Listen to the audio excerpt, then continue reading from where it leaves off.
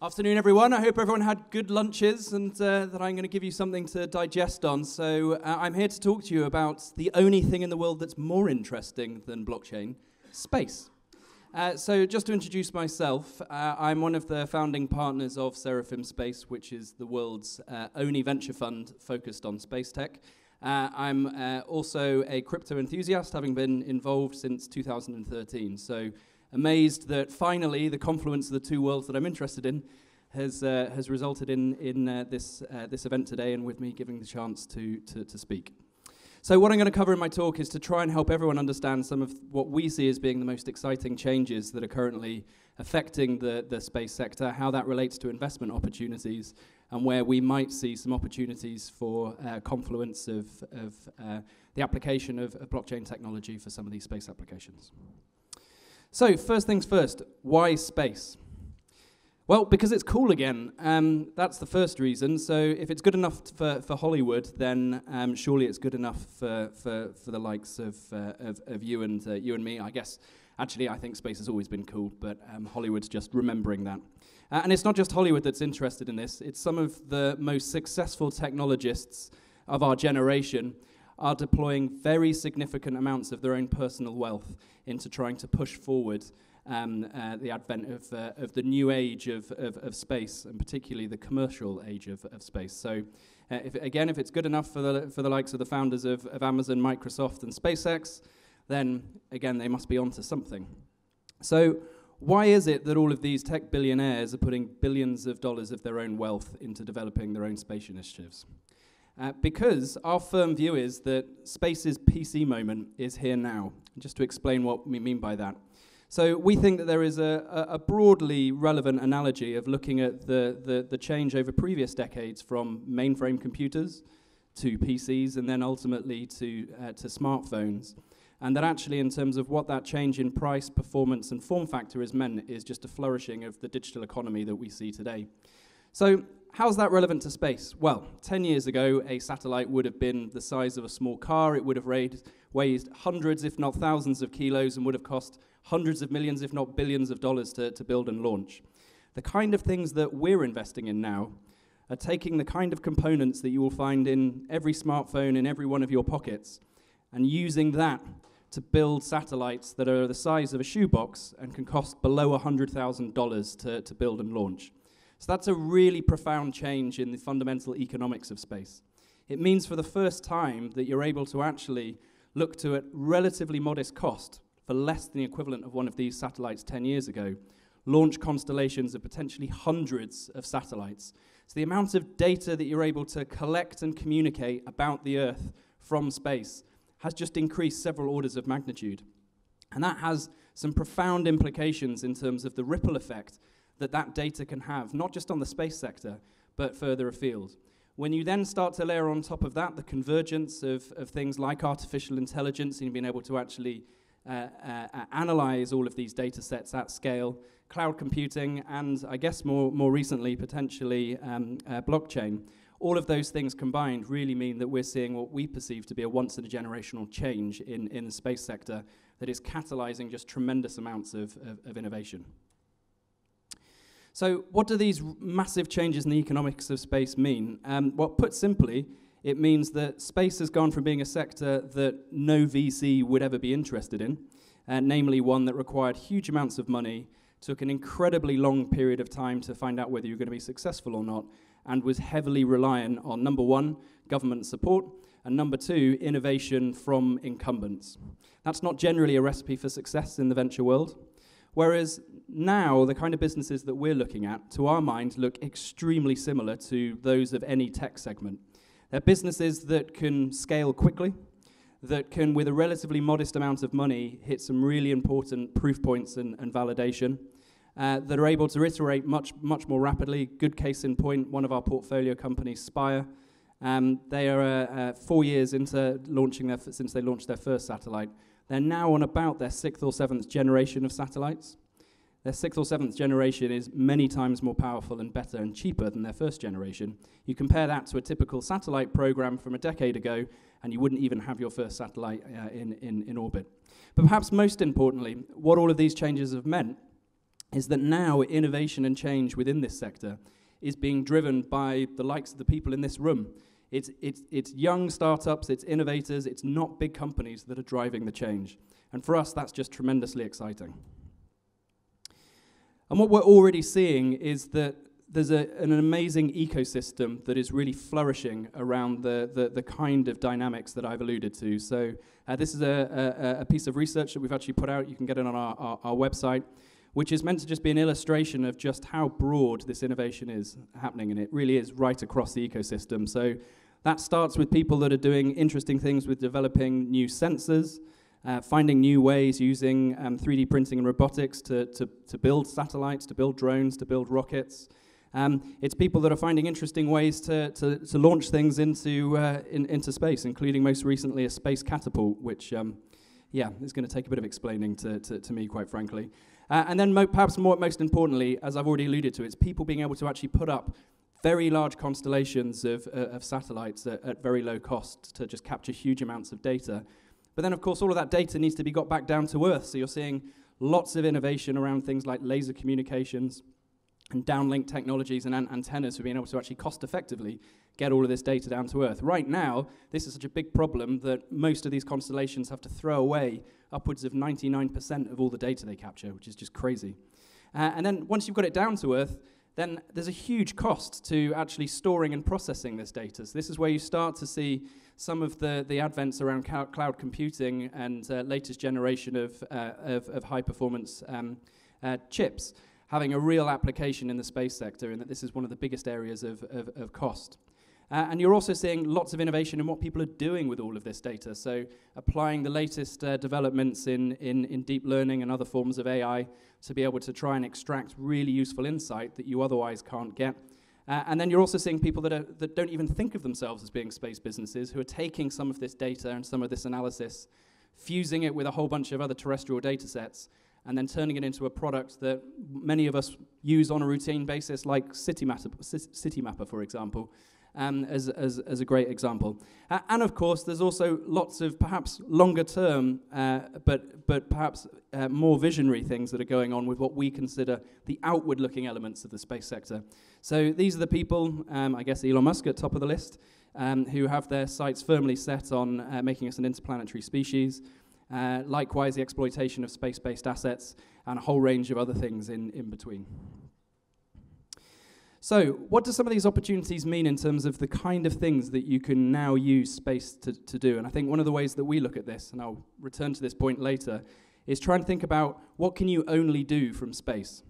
So, one of the things that you can only do from space, and you can only do if you've got a large constellation of satellites that can revisit and capture data about any particular point on Earth or above Earth on a really regular basis, is get a much deeper and better understanding about the weather systems that affect all of our lives. So natural disasters are one of the most pronounced problems for mankind, cost millions of lives each year and tens of billions of dollars. The kind of companies that we're backing have been able to get a much more accurate and granular view of everything that's happening around our weather systems and also our climate, enabling a whole range of new and interesting applications, some of which do have relevance to blockchain technologies. You're also able to, with all of this data, address some of the other major problems that are facing the planet. So, for example, by 2050, there's going to be twice as many people on Earth, and we don't have twice as much arable land. So we've got to find a way to more effectively farm and produce the food that's going to sustain everyone. The satellites have a huge role to play in this. An example here of this very odd-looking heat map is actually a way of identifying crop health as a way of then being more efficient in terms of your use of pesticides and also watering your plants. You can also start to get just a much more granular insight into the heartbeat of global economic activity. So, for example, being able to identify the flow of trade when an oil tanker is leaving port, what it might be carrying, how many cars there are in a particular parking lot. All of these things that you can only really measure at scale and with regularity from space, that is enabling a huge new range of applications, ultimately with the aim of driving more efficient global trade. And of course, it's consumer-facing as well. So many of the technologies and applications that we rely on today, from everything from broadcast TV to the internet to mobile telephony, and perhaps more pertinently, location-based services such as Uber, fundamentally cannot work without the kind of technologies that I've been alluding to. And as we look forwards over the next couple of decades, actually our reliance on these kind of space data sets and assets is only going to grow more profoundly as we look at the way in which things like transport's going to change and the advent of autonomous vehicles and drones. None of that is possible without the kind of things that I've been talking about. Another area that really you can only really address from space, and again, if we're looking at things that can have a meaningful impact on mankind over forthcoming decades, it's only really from space that you can deliver ubiquitous connectivity to anywhere on Earth. So there's more than 2 billion people today that don't have access to the internet, that over the next 10 years, all of those people should be able to get online by virtue of the kind of businesses that are putting up hundreds and thousands of satellites. So that's 2 billion more people who can use the internet to learn, to communicate, to innovate, and to transact. We think that is a tremendous area of promise. I alluded to this already. I think this is probably something that's a little further away, probably a little further away than even the leading visionaries would think. But ultimately, there is a path for, in perhaps our lifetimes, seeing the first baby steps towards establishing ourselves as an interplanetary species, and what could be more interesting than that? So, bringing it back to what it means from an investment perspective, so it's not just us that have cottoned on to the fact that this is a really exciting area to be investing in. You can see here that actually the rate of investment from VCs around the world has grown very significantly. So, and again, this is based on our own research, that in the last 2 years alone, there's been more venture money invested into this sector, many of it into things like SpaceX, than has been invested in the preceding 15 years combined. So, although there are lots of people investing in this, they're investing in this as generalists that are just interested in finding nascent technology investment opportunities rather than being sector specialists.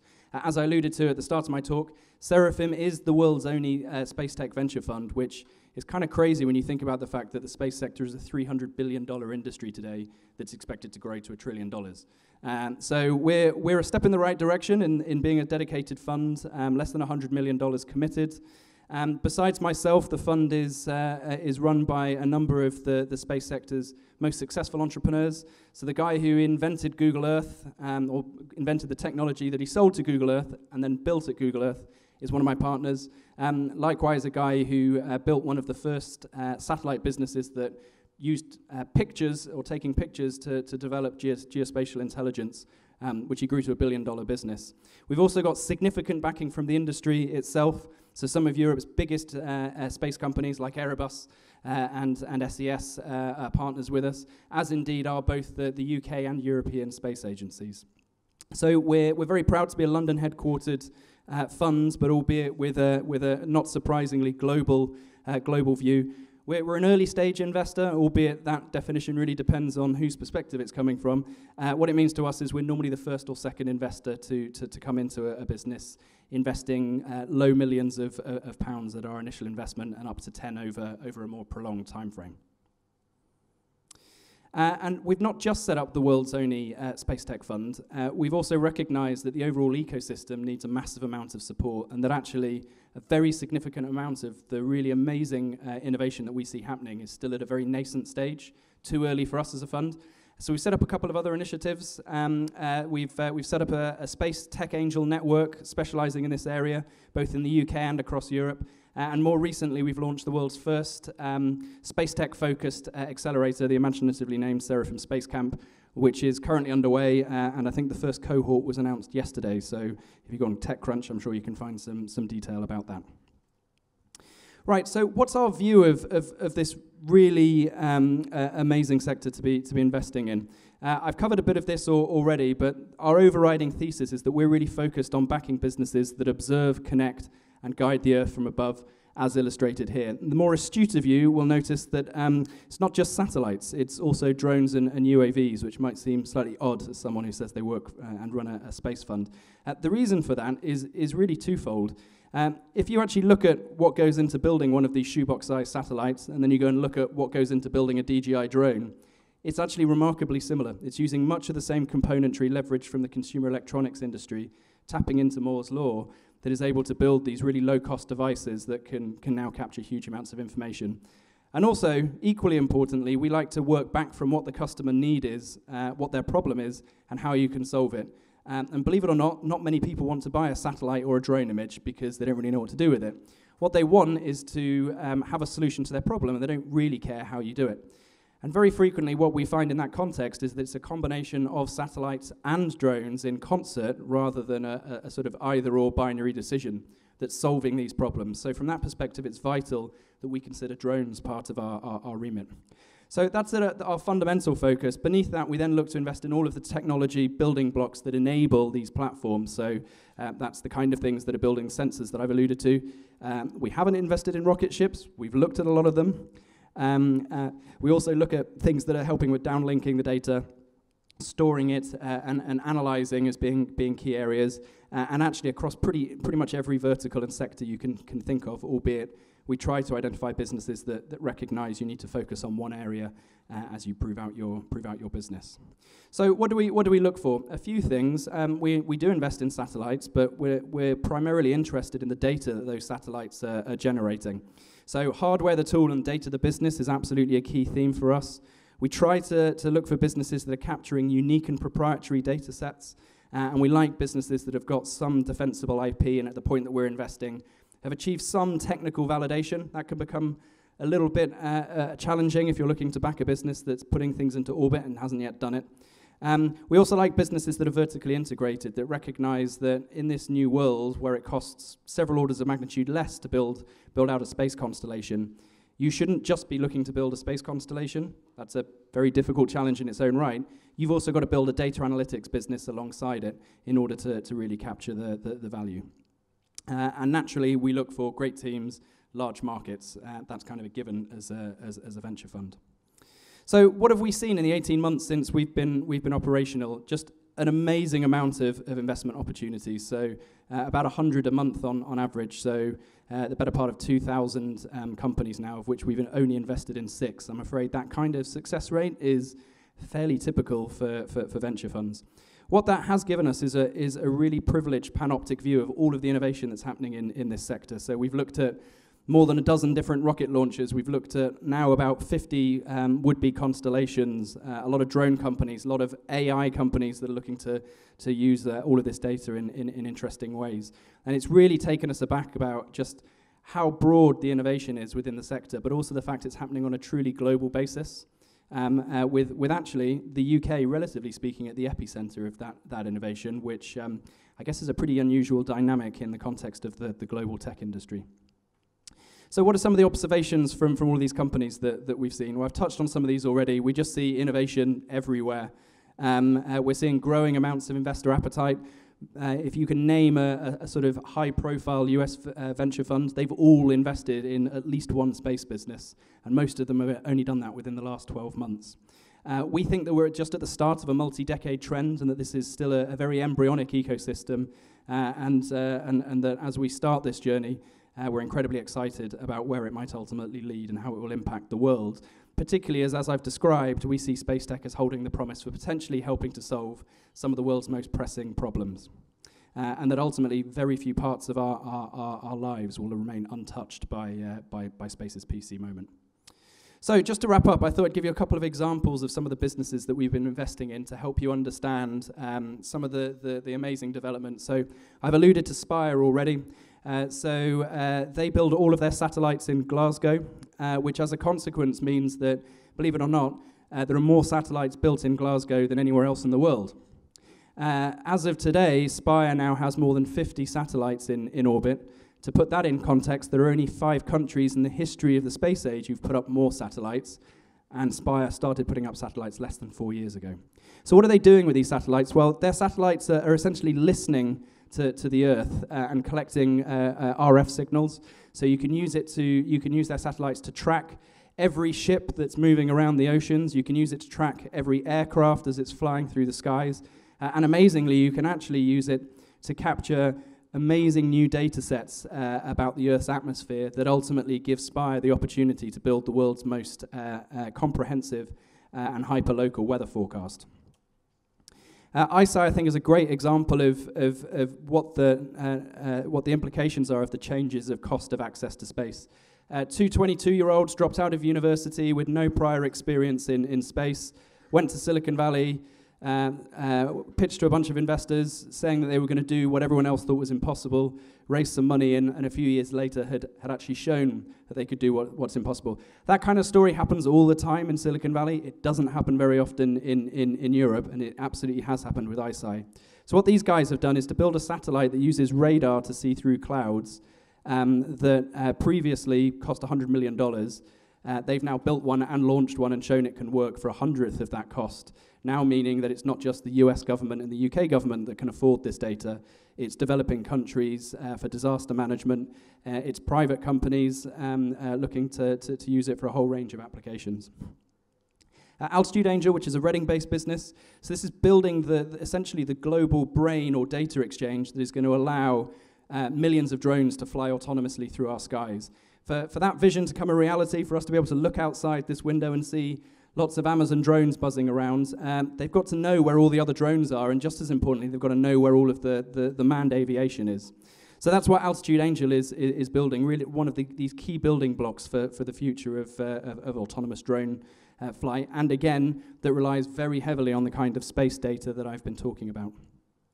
And Transrobotics, which is one of our more recent investments, so they've taken the Wi-Fi chip that's in your mobile phone and turned that into a super low-cost, super powerful, super light radar. So what does that mean? Well, it means that it can solve the problem of machines being able to see where they're going, being able to actually accurately map its surroundings and identify where everything is. So that's very relevant for drones, it's very relevant for autonomous cars, but it's also amazingly equally relevant for Pokemon Go.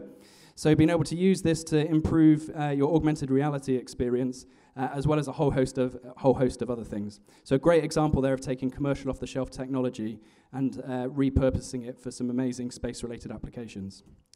And then last but not least, this is a business that's still in stealth, so I can't talk about it too much, but a UK-based company that is doing something really exciting and highly relevant to blockchain. So they have, I'm going to have to try and use my words carefully here, a new form of technology that uses laser communications through a constellation of satellites to deliver quantum-safe communication, which in the context of the future of the blockchain, maybe not in the next 5 years, but certainly in the next 10 years, actually poses some profound problems that could potentially fundamentally undermine the entire basis of having a trustless network. So that's a business that we've invested in specifically because it has some relevance to this community. Right, and then just to round up, in terms of where we see opportunities of segueing space and crypto, I think the way that we look at this is really through the paradigm of what can you only do from space, which I've already talked about, and what are distributed ledgers uniquely useful for.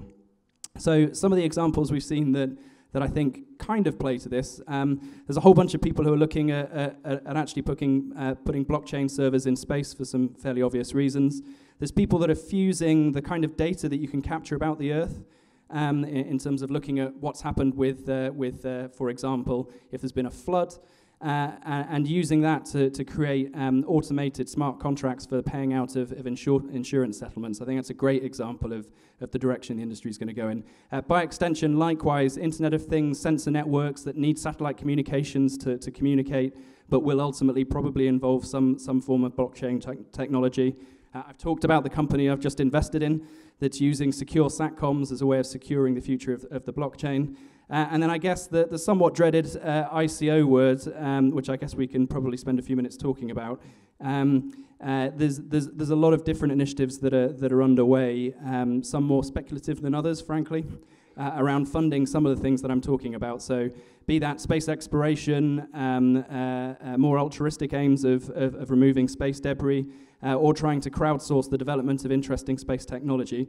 Those are all things that we have seen and looked at, albeit some of them with some degrees of skepticism. Okay, so that was everything. I'm very happy to spend a few moments taking any questions if anyone had any.